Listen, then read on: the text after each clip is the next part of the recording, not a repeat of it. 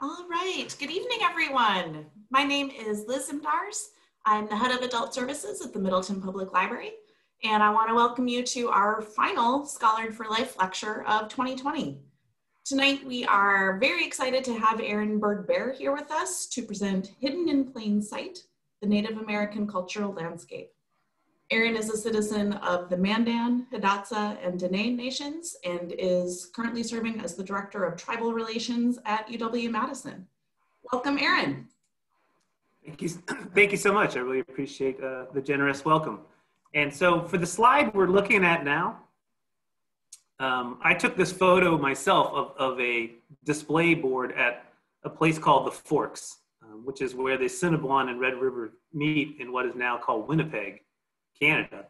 And so on the map, on the very bottom center, you can see the Forks, and that's where the site is. But I chose this photo tonight just to show, we have Indigenous languages represented, we have French languages represented, we have English represented. So just a really powerful kind of display of how we can understand a place. And we can see the kind of different ways people connect to this place and how they describe that place in some way. So I find it very powerful. And the fur trade is a really important story of the Great Lakes itself and how the Great Lakes is colonized in the early times with the fur trade economy. All this, I use this as to say is that, you know, as a member of the Mandan, Hidatsa, and Arikara Nation, I'm not from the Western Great Lakes. So I am just like everyone else who is non-Indigenous to the Western Great Lakes. I am a guest here, and the stuff I'll be sharing today is all in the public domain. You can go find it all if you go look for these pieces. But we'll just do a quick overview about the incredible specialness of this place tonight, and then I'll have a chance for questions at the end. So, pardon me. So, Hani Chada Haipi, Erin Bird-Bear Ga Hini Gaide, and I just said I'm happy to be here. My name is Erin Bird-Bear in the Ho-Chunk language, the people of the sacred voice, because this greater Madison region is the ancestral homelands of the Ho-Chunk, and the Ho-Chunk Nation are still here today. So it's a wonderful continuity of their culture and their way of life here in what they call Dejo or Four Lakes. So usually the questions I always have people reflect on, and this poster was designed for K-12 public school teachers so that they can kind of begin teaching the history, culture, and tribal sovereignty of the First Nations of Wisconsin. And so the questions we always ask is like, how long have humans lived here, where you live or where your school is located? On whose ancestral lands do you live, and who are your tribal neighbors today? And so just a real quick answering of those questions, we'll take a look. So here we have some evidence of back in the day, we had glacial Lake Yahara, one big lake here in the Madison region. We can see that big lake in the white section of this image. And there are small black triangles located around this giant Lake Yahara that was here 12,000 years ago. And those triangles represent kind of sites of human activity 12,000 years ago. And there's particular types of technologies that were very, very widespread, but used for a very short period of time. And they're really dated to a time and place, somewhat like the smartphones that we have today. If you went back before 2008, there are no smartphones. If we went to see an iPhone 1, we would know that that technology was dated to a very specific time and place. And so the evidence around this giant glacial Lake Yahara is what we call it today, shows 12,000 years. So at least we now know 12,000 years is how long humans have lived here. And then UW-Madison, because of this 12,000 year human story, the archaeological studies of campus so that we can continue campus development. This kind of shows the breadth of archaeological sites along the shore of Lake Mendota. So the southern shore of Lake Mendota, near where the university is and where Picnic Point is on the map. And the brown areas are habitation sites, and the blue areas are uncategorized burial sites, and the red sections are categorized burial sites. And so we just have villages that go back thousands of years on this lake of just humans living, doing what humans do, getting each other's business, just being humans and loving, laughing, celebrating one another, celebrating the world around them. And so if we forward a little bit more on whose ancestral lands do we live, here's another map created by the ways.org, PBS Wisconsin Education, just a really powerful hub for helping teachers teach the Native nations of Wisconsin. And we see this beautiful ancestral lands map. So if we look in the center of the map, there's a brown section that says Ho-Chunk. We can see 4 blue circles in that map, and that's us. That's the 4 lakes. That's Dejop, or 4 lakes in the Ho-Chunk language. So we can tell that we're in the ancestral lands of the Ho-Chunk, as well as we can see the Forest County Potawatomi, Menominee, and the Ojibwe. And then we can see contemporary reservations throughout them. Today, if we want to know who our tribal neighbors are today, we can see the Native Nations of Wisconsin. 12 Native Nations, 11 are federally recognized, 1 is non-recognized, and that's a complicated story of how and why tribal sovereignty can be rescinded through various means along the way. So the Brotherton Nation are the non-recognized tribe of the state. But here we have the incredible, powerful, amazing, vibrant Native Nations of Wisconsin. And so I just remind people of it's hard to get a sense of how new the United States is in this region. The United States doesn't move into the Western Great Lakes until after the War of 1812. And so in 1820s and 30s are the first time US citizens are penetrating into this area of the continent. And so on the timeline, if we took that 12,000 year story and turned it into a timeline, UW-Madison and the state were both co-created in 1848. And that's literally the last 1.4% of this timeline. So 98.6% of the humanity of the 4 lakes happens before the arrival of European Americans in the form of the United States. There were some early arrivals of French people in the 16 and 1700s in this place. And we see all the French place names of the state, that kind of a testament to the depth of French presence for 200 years before the United States even arrived in this region. So we see mostly in the northern parts of the state. And yet, you know, how we kind of miss the hidden in plain sight theme of tonight is that we describe this place, despite it being 12,000 years of human occupation, from the Wisconsin idea, the very powerful idea of service and giving back to our state in some way and enhancing the well-being of others in some way. From the Wisconsin idea, the book that it came out, it says, Wisconsin is fundamentally a German state. The Germans were the first to arrive in significant numbers, although they were later followed by a large influx of Norwegians. And I'm like, what? Wasn't this place occupied for a lot of people? So it just kind of reminds us of how the narratives we share sometimes obscure the full humanity of the space and the different cultures in the space prior to the arrival of Americans. And we can kind of get a sense of that further obscuring of the indigeneity of this space when we see Wisconsin's founding vision for itself. And we can see that in the territorial seal on the left. It's in black and white image. And this is original territorial seal of Wisconsin, and it became the state seal of Wisconsin for 1 year before it was changed to a different seal, and we see a more modern version of the seal today for the state. But when we look at the original seal of Wisconsin, we can see the motto in Latin. It says civilitas successit barbarum, which is civilization succeeds barbarism. And so, you know, in the creation of Wisconsin, it's kind of envisioned as a white space cleared of indigenous inhabitants. And this seal on the left side kind of shows us that. It's a graphic novel showing exactly the terraforming of the state and cutting down trees and plowing the land and doing some mining activity. And then we see a Native American figure kind of in the left center, kind of heading westward, going to hop on the steamships and be removed out of the state. And so we get a sense of if Wisconsin describes itself as this new entity, this new idea of a state where people kind of rule themselves in a new form of government, at least for Europeans and European Americans, that we see the kind of original vision is literally just a white space cleared of indigenous inhabitants. And so when that kind of narrative begins the story, we often don't look before 1848. So often 1848 becomes a kind of barrier for us to have to penetrate through in some way. And so it just reminds us about the idea of conscious cultural connection to place. And that's just like how we understand our connection to this place. What are our connections to this place? How have we named things? How have we relate to this place? What is our spiritual and kind of connection to this place in some way? And so it's just a reminder that both the Menominee and Ho-Chunk nations, the Menominee and Ho-Chunk people have creation stories that situate them in what is now known as Wisconsin. So in their creation stories, they've come to be in this place as humans. And so it just reminds us of how deep their connection really is. And the Menominee have been here for 10,000 years and counting. And so their language and culture reflects the depth of their connection to this space, both physically and spiritually. In some way, the Ho-Chunk have this deep story that goes back to Mogashoots, the Red Banks, their first village, which is what is now near Green Bay, Wisconsin. So these really powerful creation stories about how they're connected to place. And as an exercise to get us to think about our conscious cultural connection to place, since we can't normally discuss with each other in these types of presentations, I want you to self-reflect and just tell me what you think the meaning of this word, without any help. What do these words mean to you beyond just a geographic signifier, meaning that it's a specific location on planet Earth? What do these words mean? What does the word Wisconsin mean? What does the word Mendota mean?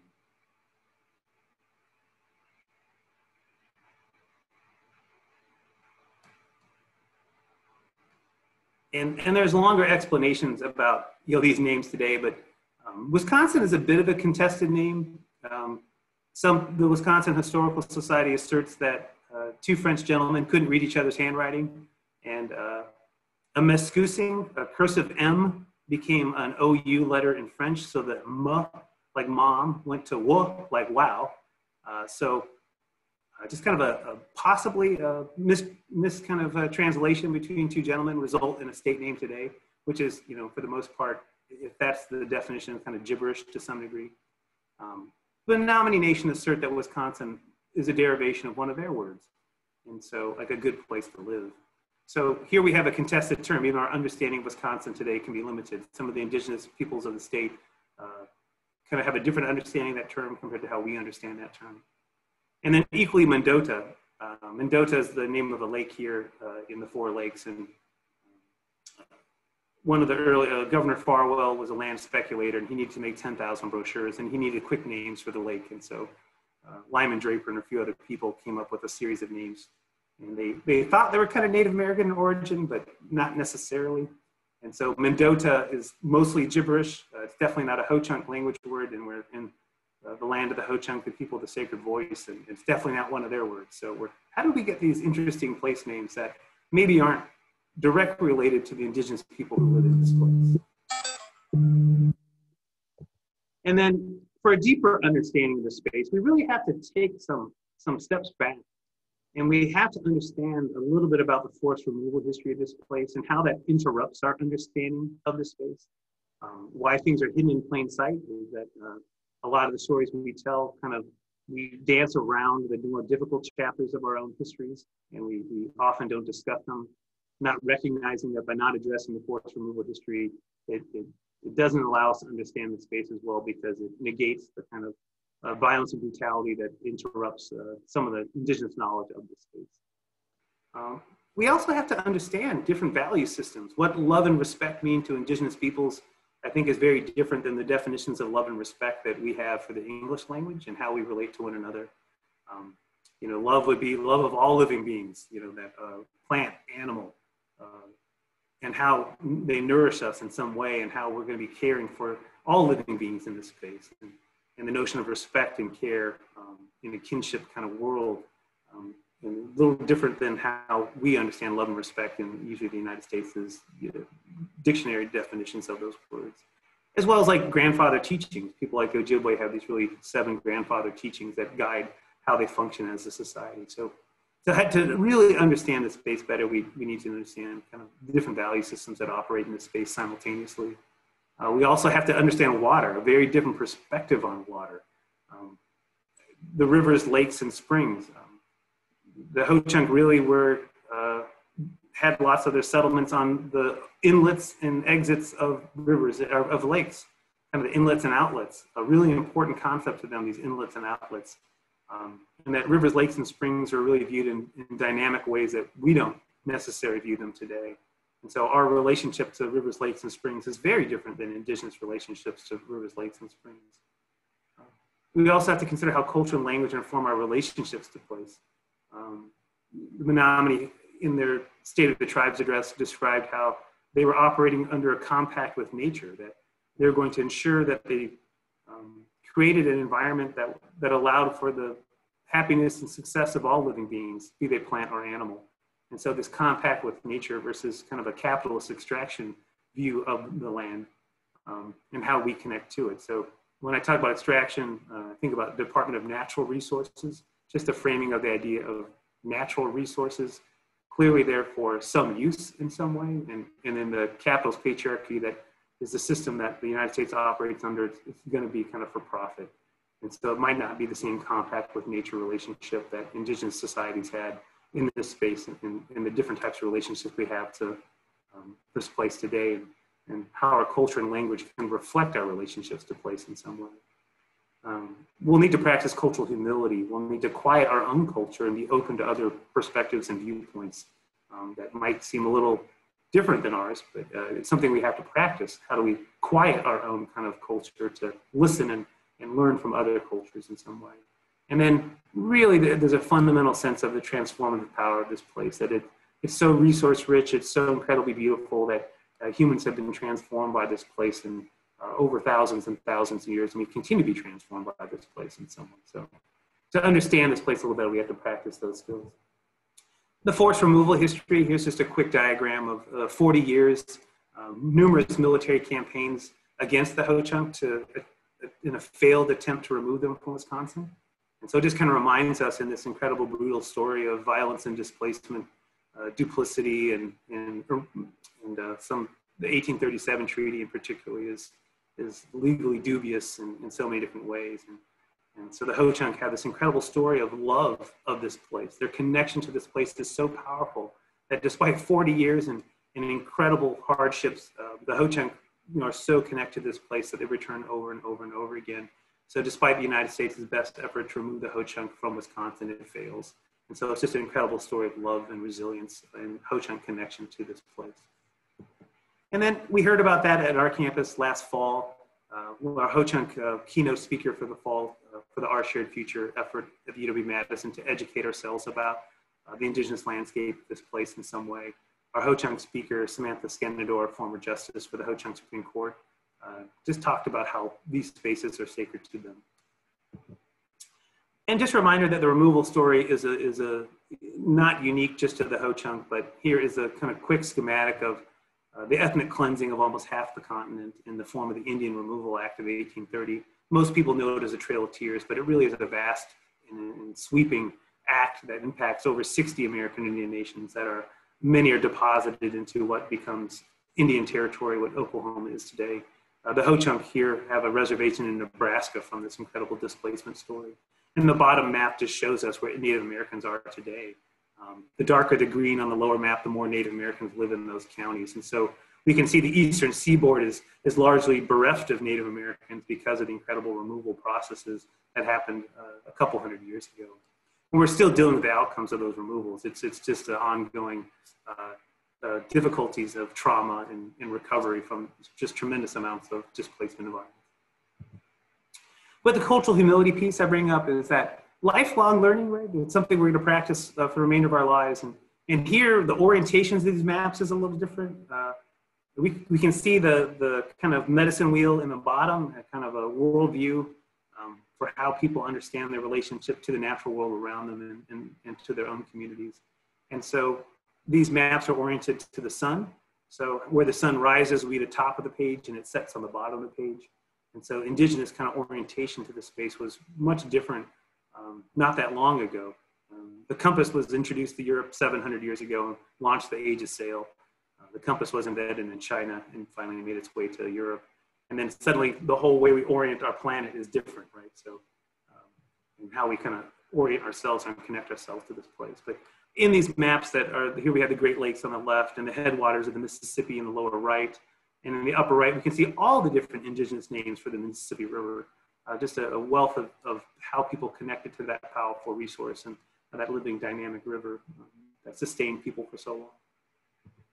And then it just reminds us about culture. You know, culture is shaped often from a long period of connection to a place. And we have to remember the environment of Wisconsin before it's colonized, before it's deforested, before the bur oak savanna is eradicated and that ecosystem only exists in small restoration patches now in the state. But we can see the southern half of the state is oak savanna, pine savanna. In the northern half, we can see the giant north woods and that big kind of block of color in the north that shows us the incredible beauty of those forests. And so it just reminds us that humans shape this environment intentionally over time. And so the savannas in the south were largely byproducts of thousands of years of fire ecology or burning this space. And so I think the Indigenous cultures and languages of the people whose creation stories situate them here in the Western Great Lakes really reflect an intimate understanding and connection to this place.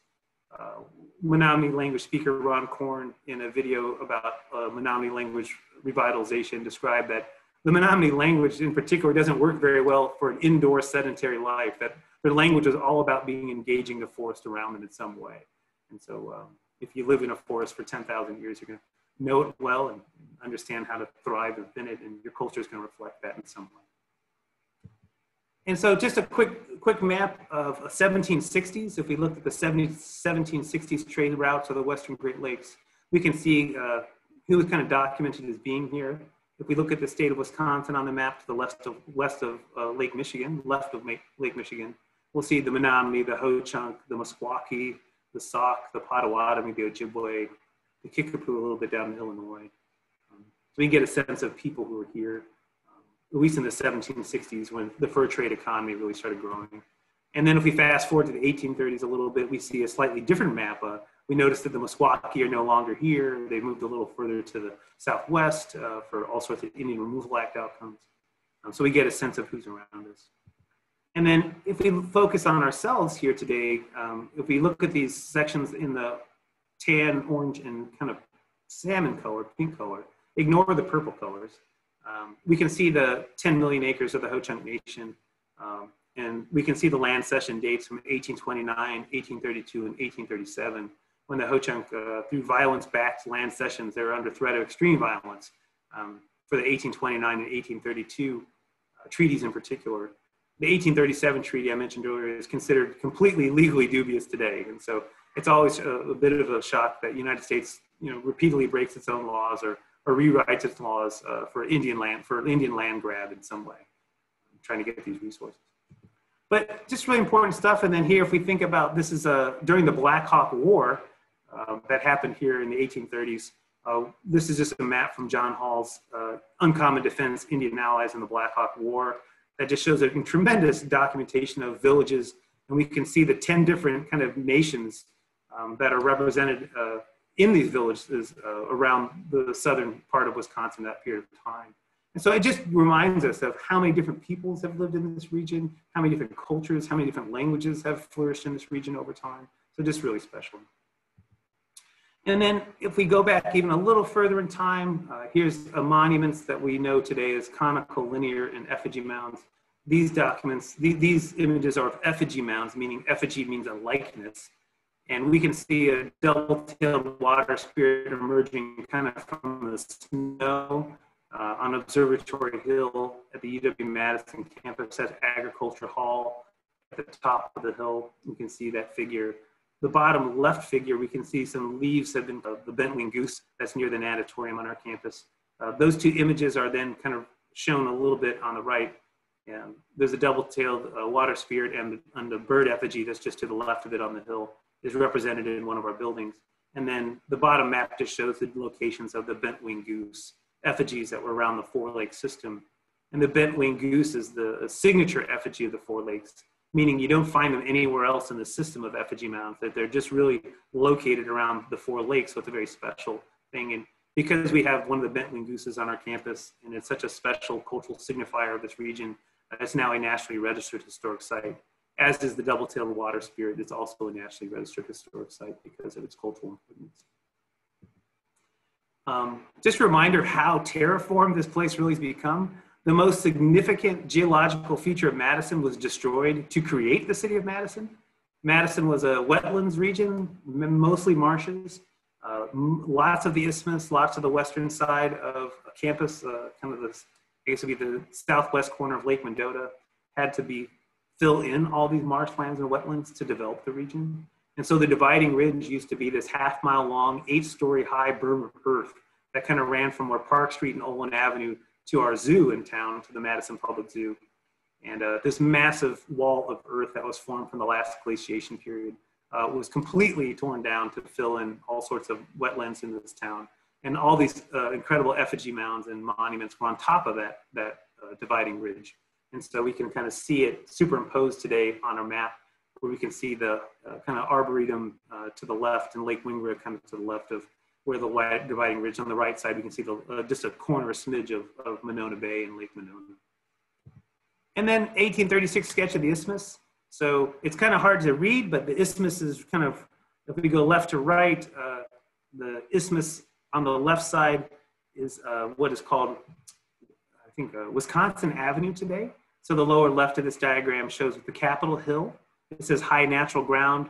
All the lakes can be seen from here. And that's the little arrow that says today's state capitol in the lower left-hand side. So this is we're looking at a 3D kind of image from above. So we can kind of see the relief of hills represented and all these monuments that were on the earth. And so the left side is kind of from the Capitol to the Edgewater Hotel here in our town, running up the isthmus toward Tenney Park. We can see Third Lake in the lower right-hand corner, and that's meant to represent Lake Monona and the Yahara River connecting Lake Monona to Lake Mendota. So we can just see the incredible depth of development that was witnessed here when the first kind of survey crews came to this town. So this is just a highly impressionistic drawing. It's not necessarily super accurate, but at least it lets us know how developed this region was prior to the arrival of the United States. And then if we looked at the bigger picture of the whole state, we'd realize that this effigy mound system of conical, linear, and effigy mounds covers about 20,000 square miles. On the left-hand map, the county map of Wisconsin, every gray area represents where you will find these amazing monuments that were developed over a period of almost 2,000 years. And we can see Dane County in the lower center, the dark rectangle with a little white dot in the middle, that's Lake Mendota. So we can see that there used to be over 1,000 of these monuments here, about 1,200. And the map on the right now, looking at the four lakes, shows us these little dots all over the map represent clusters of these mounds. So these mounds were usually not built in isolation. They usually were built in, kind of a grouping would emerge over time as people constructed in the same location. And so we can just see how intensely developed the Four Lakes region is with over 1,200 of these monuments that were developed here over time, or built here over time. And if we zoom in on Lake Mendota, the red dot on the map on the left is the Middleton Public Library. So what a wonderful resource for your community. I myself am a power user of the one and only Penny Library on the far east side of Madison. I'm a power user at the Penny, and I really love our library, South Central Library System. It's just really wonderful for all of us. But once again, we can see the dots around Lake Mendota, and we can see those groups. And so the Woodland Shores group, I have a little red arrow coming from it, then points to you, shows what just one little dot can be. It's, we see this really informative effigy mound grouping because it kind of shows a little bit of how they're organized in somewhat of a worldview. And now, culturally, we don't really understand what these mean today. The Ho-Chunk, the Iowa, the Oto can all speak to their meaning in some way, but we haven't healed our relationships with them yet to fully know what this information is. And until then, there's a lot of speculation and guess of what these really represent. But I use the Woodland Shores because the left side shows kind of the sky clans, those that are above the earth. So we have Thunderbird and bird effigies represented on the left side. It's probably a higher ground area because functionally birds were usually built on a higher ground. In the middle section, we see kind of lower clans, those that are on the earth, those that walk on the earth. And we have a bear and a couple canine figures. And on the right side, we see the water spirits, those that are under the surface. So we kind of above the surface, on the surface, below the surface, kind of grouping. And so it's just a really powerful reminder. And these are very big. So the birds are like 200-foot wingspan. You know, these berms of earth, some linear mounds are over 200 feet. So they're very large constructions, these monuments. And all of them are burial sites, and so they're used to commemorate people in their society.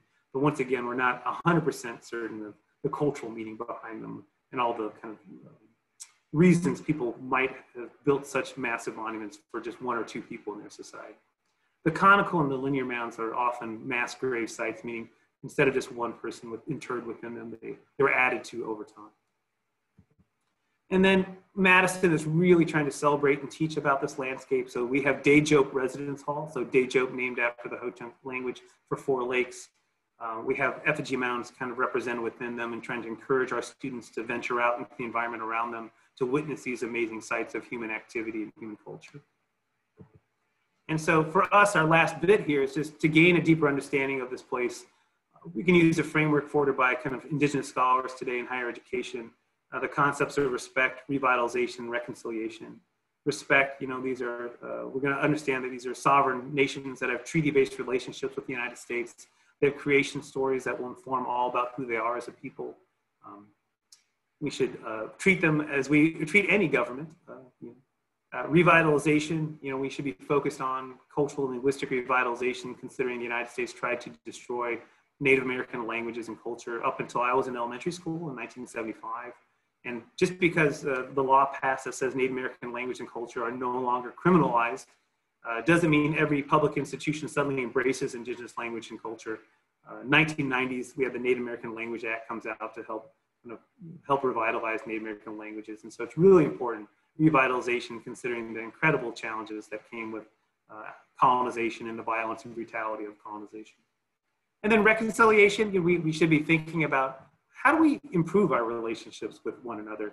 If we really want to understand this place better, to know kind of the hidden in plain sight information all around us. And then there are just innumerable kind of places that are so important in this Four Lakes area, but we don't know much about it because we have a lot of reconciliation to do, considering the violence that was enacted toward the Ho-Chunk, Iowa, the Oto, and others that were here in southern Wisconsin. And so it's just really important for us to think about if we want to understand this better. This idea of respect, revitalization, and reconciliation can help us gain that knowledge. And then our last thing is and then our individual work for working with Native American communities and nations today is once again, respect, do your homework. There's a lot of information in the public domain today about Native peoples and Native nations. So if you're going to engage a Native community or nation, please do your homework first so we don't have to cover the basics first, that we can just start into something at a higher level instead of just covering some of the fundamentals. Relationships, hopefully long-term relationships that we're looking for. Often short-term relationships are not very beneficial for Native American nations. It usually takes the initial part of any relationship to explain to each other and get each other's background and information. And so a lot of that heavy lifting happens and then people leave. And so if it's not a long-term relationship, Indigenous peoples and nations usually spend a lot of effort educating others, and there's not a lot of return in it. So long-term relationships are much, much better in terms of understanding one another and being able to share different parts of our culture with each other. A reciprocity, hopefully in the things we do, that there's a two-way street and there's mutual benefit for both parties involved. So you want to think clearly, if you're asking something of someone, what are you providing in return of equal value in some way? I've been asked at least 3 times now, if just a random email from somebody, if I will build their daughter or kid some Native American cultural object because they just want it. And I'm like, I don't know them. I'm not sure why they're asking me for this. There's no reciprocity at all involved in this. And so just reciprocity is a really important concept to consider. And then relevance, hopefully it's something that's, important and necessary to address in some way. Native American nations and communities often are at their capacity for running their own governments and operating the support services for their citizens of their nations. And that's a lot of work. And so Native American nations and communities are often interested in connecting with others, but there's oftentimes a capacity issue for how many different people Native nations and communities can connect with. So relevance is another important concept, that hopefully it's not just someone's just curiosity driving this that doesn't have a real outcome, but it really hopefully has a relevance for Native American nations in some way. So those are just the kind of hidden in plain sight, just kind of giving you a broad brush overview of the incredible specialness of this region. 12,000 years of human life, thriving, just high quality living for such a long period of time for everyone in this special place. And then we just have a few tools for thinking about how we can work with Native nations with these bigger overarching concepts of respect, revitalization and reconciliation, and then the smaller set of respect, relationships, reciprocity, and relevance as particular tools to employ in working with Native nations. So just really quick broad brush, I just wanted to share just how special this place is. Every time I go out and encounter the 1,000-year-old monuments that are here, I just feel so recharged and so excited to understand this world better. And so I just wanted to say thank you for your time and energy for allowing me to just do this quick overview and broad brush of how things can be hidden in plain sight and not necessarily we're fully aware of how developed the landscape is around us from this 12,000 years of human living on the lake shores. In this question map, we put up a new marker on campus called the Our Shared Future marker, which talks about our need for reconciliation and that truth-telling in order for us to understand this place better. And so it's just a series of heritage markers that are on Bascom Hill, and we're really excited to add a new one called the Our Shared Future heritage marker, which talks about kind of how we can build relationships with one another and understand one another through some truth telling and some reconciliation work. So I thank you, and I look forward to answering a few questions. So I'll turn it over to my wonderful colleague who's going to help us with this part. All right. Thank you so much, Aaron. Also, thank you for the library shout out. Much appreciated. And I know that was a whole lot of information to pack into a very, very short time. So if you do have a question, please type it into the chat function at the bottom of your screen. And Aaron is happy to answer questions. Our first one is from Anne, talking about what is being taught in elementary schools. Do you have any information on whether Wisconsin schools are helping their students develop a sense of place that includes the things that you were discussing? Yeah, Wisconsin had a really interesting educational kind of statutes that were passed in 1989, 1991 biennium budget. And the name of the 1989-1991 Wisconsin biennium budget was called Act 31. And so the nickname for the expectation to teach the history, culture, and tribal sovereignty of the 12 Native American nations of Wisconsin at least once in elementary, at least twice in elementary and at least once in high school, go back to this state mandate, state statutes. So although the state statutes were passed so long ago, some schools do amazing creative work around this, and some schools do no work around this. And so Act 31 was unfunded and unenforced statutes, and so there isn't a kind of compliance component to it. So some schools do a lot with it, some schools don't do much with it. I feel for all K-12 educators in that teachers have been held so accountable for literacy and numeracy testing, and so unfortunately social studies as a whole has kind of been pushed to the side as teachers and schools are held accountable for kind of literacy and numeracy requirements. And so unfortunately, yeah, I wish we told our story a little better. But some schools, once again, do incredibly wonderful things, and other schools, maybe not as much. But there are state statutes that say teach the history, culture, and tribal sovereignty of the 12 Native nations at least twice in elementary and at least once in high school. All right, thank you. A question from Samantha. Growing up in St. Louis, Missouri, I was taught to use the term Native American and that the term American Indian was considered offensive. Since I've been in college at UW, I've noticed a lot of folks use the term American Indian and embrace it. What are your thoughts on this? And is there one that is more respected than the other? Yeah, the root issue, like every term kind of labeling Indigenous peoples that isn't in our own languages, right? It isn't our own term of self-reference. Like the goal is Ho-Chunk, Menominee, Bad River Band of Lake Superior, Chippewa. The goal is to know a specific nation. And I just remind people that. So all these continental terms that are trying to describe an entire continent, the United States doesn't do well with two continents in particular. One is Africa. We always just refer to Africa. We rarely refer to a nation within Africa. We just kind of call it a continent. And American Indians on our continent similarly kind of have this kind of monolithic kind of presentation.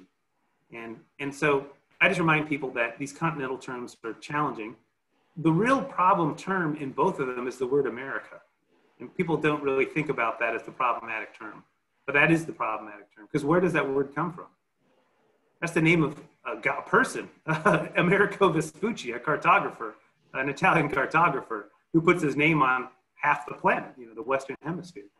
And so American Indian is like, Joe Indian or Native Joe. I mean, it's just somebody's name, right? So America is really the problematic term because it is somebody's derivation of somebody's name. So it just reminds us that they're both problematic in their own ways. The real goal is to know somebody as Menominee, Ho-Chunk, or Ojibwe. So specific terms or specific nations and specific cultures are what we're aiming for. Just a quick refresher, American Indian refers to the lower 48. So those are the lower 48 states, because we added 2 states in the 20th century. Well, we added more than 2 states, but our latest 2 states were Hawaii and Alaska, and there's Indigenous people that have been living in those places for a long period of time as well. And so we had American Indian refers to the lower 48. Alaska Natives do not like being called the word Indian. And so they have their own term, Alaska Native today, right? And then we have Native Hawaiian, because they're Indigenous peoples of the Kingdom of Hawaii. So to be really inclusive, you'd say, you know, American Indian, Alaska Native, and Native Hawaiian, and then your tweet's over because you're out of characters, right? So because of that issue, we've been trying to find shorter ways of describing Indigenous people of the continent. And so Native American is actually the lower 48 plus Alaska. That's what that word means. Native American means lower 48 plus Alaska, but doesn't include Native Hawaiians, right? So all the terms have their own challenges. There's kind of individual preference by people for which term they individually prefer. Here in the Western Great Lakes, American Indian is widely used. It's just pretty well accepted and used. We have the American Indian Studies program at the University of Wisconsin-Madison. But First Nations is a term that's begun to be used in the Western Great Lakes. And so First Nation Studies at the University of Wisconsin-Green Bay, First Nation Studies, Milwaukee Public Schools, First Nation Studies, University of Wisconsin-Superior. So we're seeing this First Nations term creep into the lower Great Lakes. It's used in Canada widely. It's a term that's been used in Canada. But there are Ojibwe people on the north shore of Lake Superior and Ojibwe people on the south shore of Lake Superior. Why do we call them First Nations on one side and American Indian on the other side? Now, how does that make sense if you're Ojibwe? And these imaginary dotted lines called borders were suddenly, you know, put and split your nation in half in some way. So it's interesting, these terminologies, these kind of colonial terminologies for the continent. But American Indian and First Nations are widely used in the Western Great Lakes. If you go into other parts of the United States, you might find that one term is used over other terms. But I just remind people that they're all kind of problematic in their own way, and that hopefully the goal is to know a specific Native nation. Thank you. Question from Andrew. Could you share a bit about the 12th tribe, which is not currently recognized, and what happened? Yeah, so if I go back a slide, well, maybe I don't want to do that. I'm messing it up. I'm not going to do that. One of the quick maps I went over was a Black Hawk village map, or the Black Hawk War village map in John Hall's book. And it shows a little bit about villages in this place. And it says the New York Indians is one of the villages, right? It says New York Indians. And the New York Indians were the Oneida, the Stockbridge Munsee Band of the Mohican Nation, and the Brotherton Nation. And those three nations were kind of an experiment in early kind of assimilation and removal. So they were removed from the eastern seaboard, from like New York, Delaware, Massachusetts, that kind of region, the Northeast region, and they were relocated here in Wisconsin in the 1820s.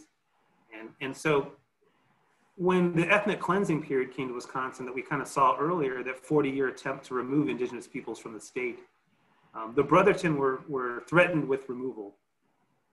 And the only way they were going to be allowed to purchase land in Wisconsin was to kind of rescind their tribal sovereignty through an act of Congress in the US government. So the federal government, an act of Congress. And so unfortunately, the tribal sovereignty of the Brotherton Nation was rescinded through an act of Congress. I don't know if rescinded is the right legal term, but it's the term I'm using right now. And unfortunately, the only way for the Brotherton to be reinstated is through another act of Congress due to the way that tribal sovereignty was terminated. So it's a complicated issue where it goes back to the threat of violence and removal, and the Brotherton making the hard choice to say, if we think we can live here well, if it has our tribal sovereignty is no longer recognized by the United States. It was a decision they made at that time. And unfortunately, the Brotherton have appealed to be reinstated as a federally recognized tribe. But once again, the only way for that process to happen is through an act of Congress currently. So a little bit about the 12th nation here in Wisconsin that is non-recognized today, but is Indigenous peoples from the eastern seaboard who were removed to Wisconsin in the 1820s as part of early assimilation attempts by the United States. All right, thank you. All right, our last question is from Dan. Would revitalization include the possible renaming of our lakes around Madison, like Minneapolis did with the former Lake Calhoun? Yeah, that would be a good idea. It would be useful. We'd all learn a lot. The Ho-Chunk called Lake Mendota Wonkshikomik, Wonkshikomikla, and it translates as where the man lies, and it's a cultural story about their connection to the lake and their kind of worldview that's kind of reflected in some of the kind of water spirit mounds around the lake. And so they have this really the story of this lake and how it's named, and it reflects these thousands of year old monuments that are around the lake. And so it's a really powerful kind of name, Wonchacomig, where the man lies. And it kind of reflects their worldview and culture. Whereas Mendota kind of reflects our culture to some degree. It's like, okay, capitalism, yes, check. Need a name to sell something, check. Gonna make up a name to sell something, check. That's Mendota, right? And that's land speculation. So yeah, I mean, our history is about colonization, right? It's about the successful colonization of the space and the kind of hodgepodge naming strategies that the United States uses is kind of reflected in our colonization, or the colonization of the continent. And so I think it would do a wealth of education for all of us if, like I opened up and I had that signs that were in 3 languages, French, English, and Cree, that if we had our signs in indigenous languages, like on the ancestral lands of whatever indigenous place you're in, that we had multilingual signs in English and in indigenous languages, I think we'd all be richer for understanding this space. I think we'd all be surprised at what we would learn and how and why indigenous people refer to a space in a certain way. And it's really reflective of their culture that has been developed over a long period of time in this place. And when you kind of see how and why indigenous names come to be, they have a much more deliberateness than often, needing to sell 10,000 land speculation brochures and coming up with a name. So I know we've been trying to think about how to include indigenous words and indigenous languages into descriptions of this place, and it's a work in progress, and it's something we're deeply considering as we kind of go forward, because there's a sincere hope for more indigenous place names being revitalized or being reinstated or brought to the greater awareness of the greater public about the cultures and the amazing peoples that have thrived in this place for so long. All right. Well, Aaron, thank you so much for joining us tonight. We really appreciate you taking the time to speak with us. And thank you all for attending. A recording of the presentation will be available on our website for a short time. So please share it with your friends, family, and neighbors. And thank you again, Aaron. We really appreciate you taking the time. Have a great evening, everyone.